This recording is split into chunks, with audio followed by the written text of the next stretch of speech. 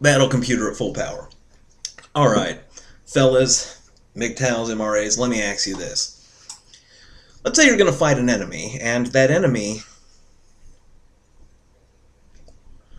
is a 20-foot tall robot with indestructible armor, with multiple deadly weapons, but it has a single orange extension cord trailing out of its leg, completely undefended, powering the entire thing. Now, are you going to go right up to this massive, deadly robot's face and just duke it out with that sumbitch? Or are you going to just go around and cut that cord?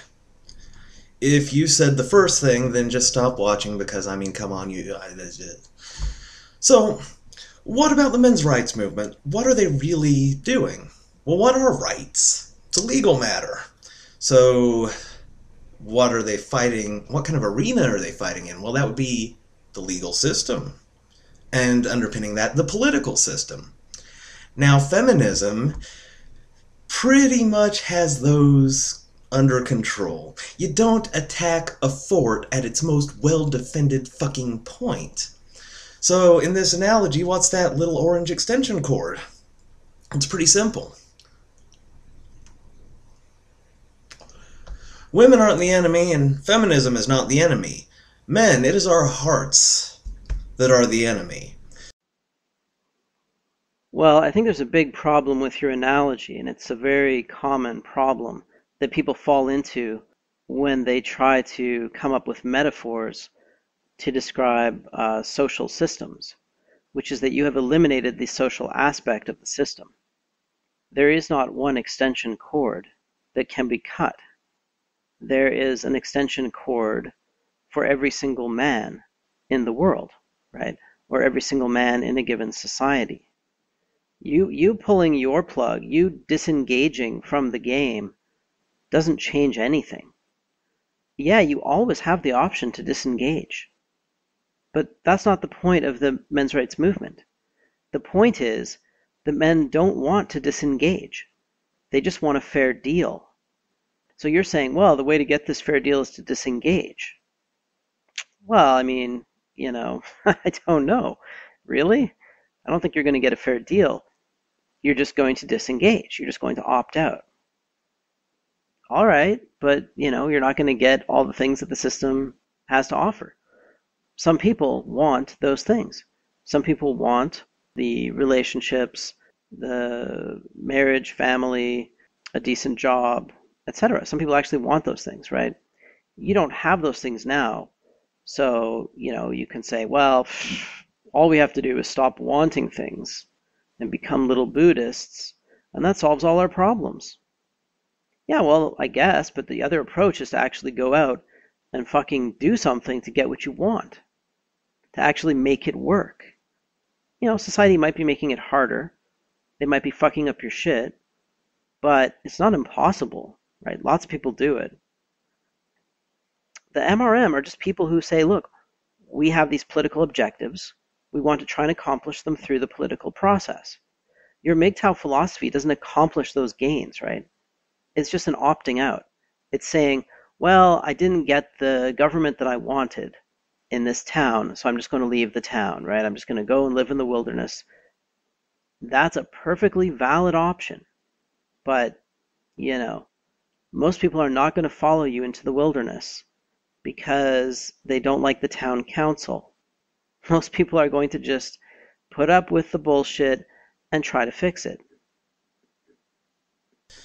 Our willingness to believe that we can make it work, that we can get married, that we can ask for fair terms in a system that has no duty to give us any kind of fairness. I mean, really think about it. If you are a farmer and you need workhorses, and you have a great number of them that will willingly come right up and say, yoke me, just treat me okay.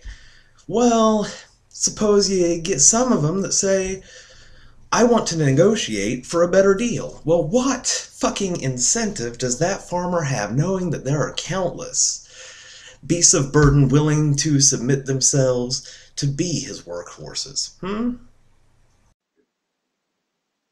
Well, okay, so I think you and the MGTOWs in general need to define what you think a fair deal is, and then consider whether that fair deal is realistic. Like, could it exist in the universe as we know it? Is it incompatible with biology? I think a lot of MGTOWs and left-wing MRAs really agree with the feminists. They just don't agree with their hypocrisy, right? But what they really want is everything to be the same. What they want is for women to ask men out on dates and for the sexual marketplace to be symmetric. And that's never going to happen because the sex cells are asymmetric. One gamete is bigger than the other, so that makes one gamete swim toward the other. And then the body that produces the gamete, does some of the swimming now, right? So women can, sit around and wait for the men to come to them. If we're talking about what is possible, really the only feasible exchange is what you dismiss as traditionalism. Not very much. What is the weakness of feminism? The willingness of men to submit.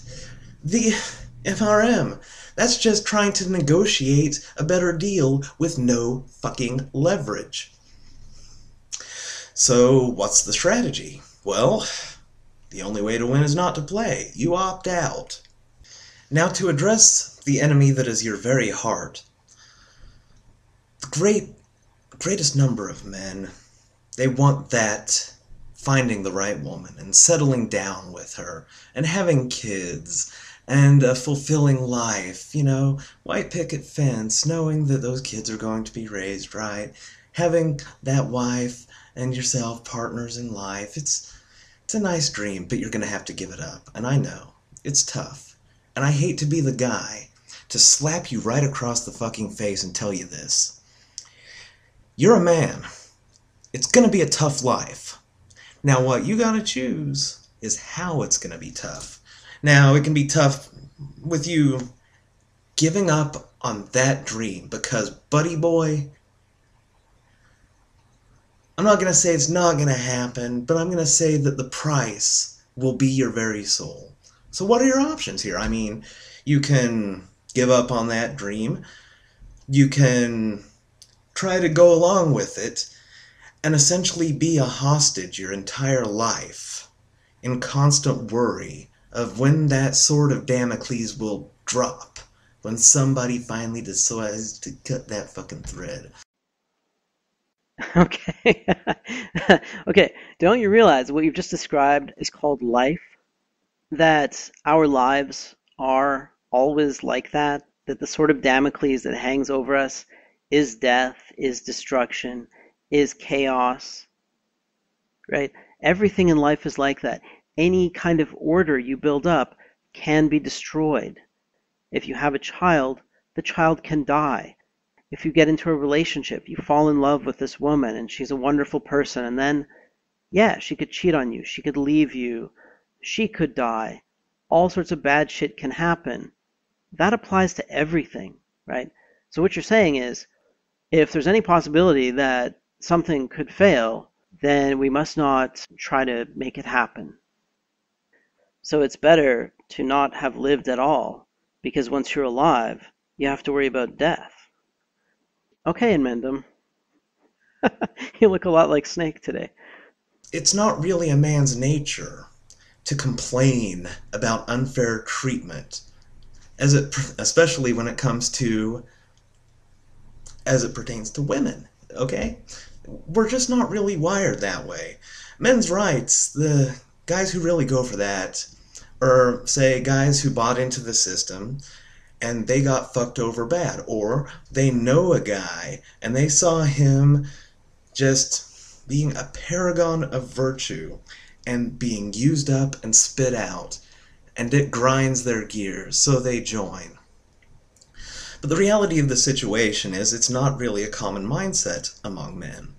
And you have to have a strategy that's consistent with human nature. or specifically the nature of the demographic who needs to take action. So men going their own way, it's much more consistent with male nature. It's basically, here's the reality of the situation, and I am going to adapt to it and behave effectively within it. Alright? Don't go to the table begging for fucking scraps, you just walk away. Well, I mean, it's hardly an adaptation. It's a retreat. It's saying, okay, we can't win, so we're not going to play. We're going to walk away. Man, that's an option. But you think that's consistent with male nature? You think that's more consistent with male nature than trying to find a solution or than trying to organize politically and change the rules of the game?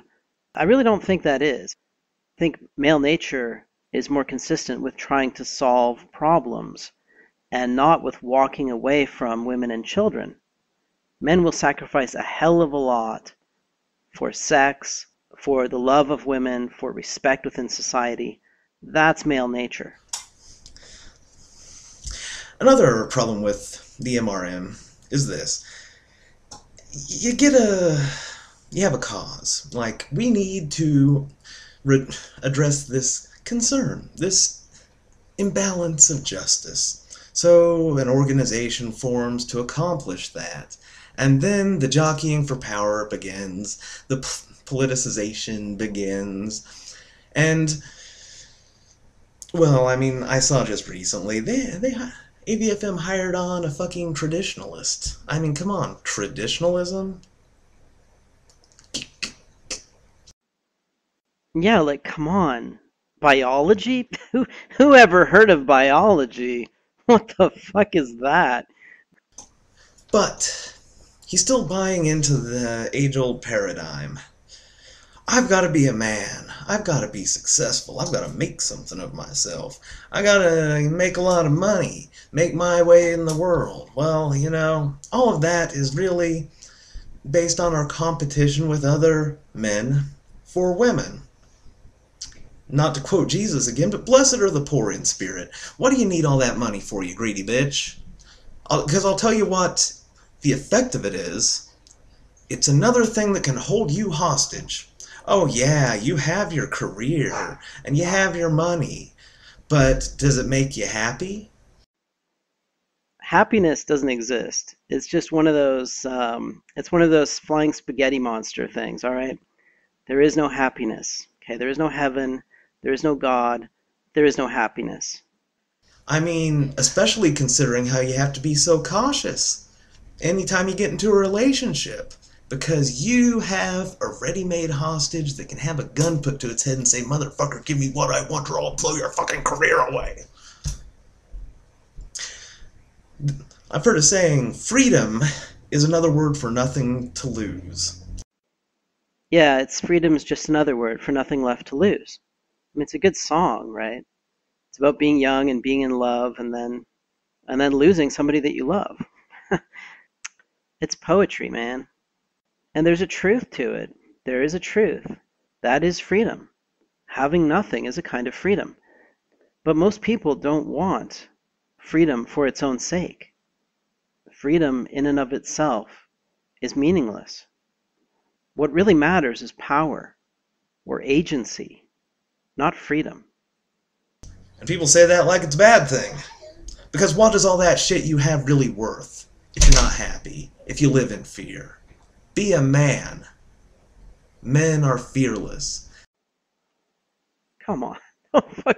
Don't appeal to masculinity when what you're basically saying is give up, surrender, retreat. It doesn't work.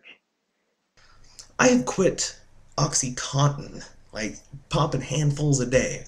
Had some terrible withdrawal, and I'm fine. I don't crave it.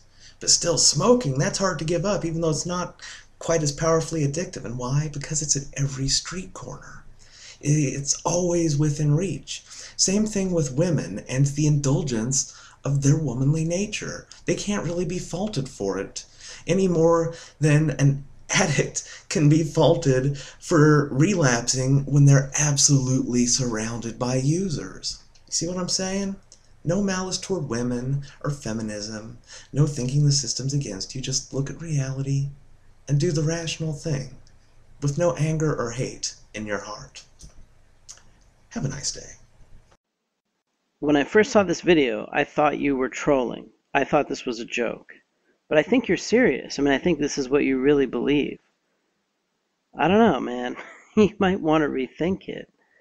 I mean, maybe this is your attitude toward life because that's your personality.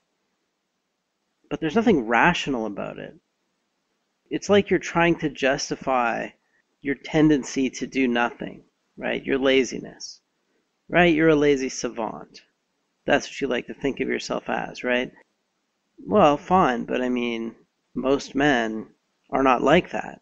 We need to go out there in the world and do things. And a philosophy of passivity is not going to appeal to most people. And I also think you're mixing up the personal and the political.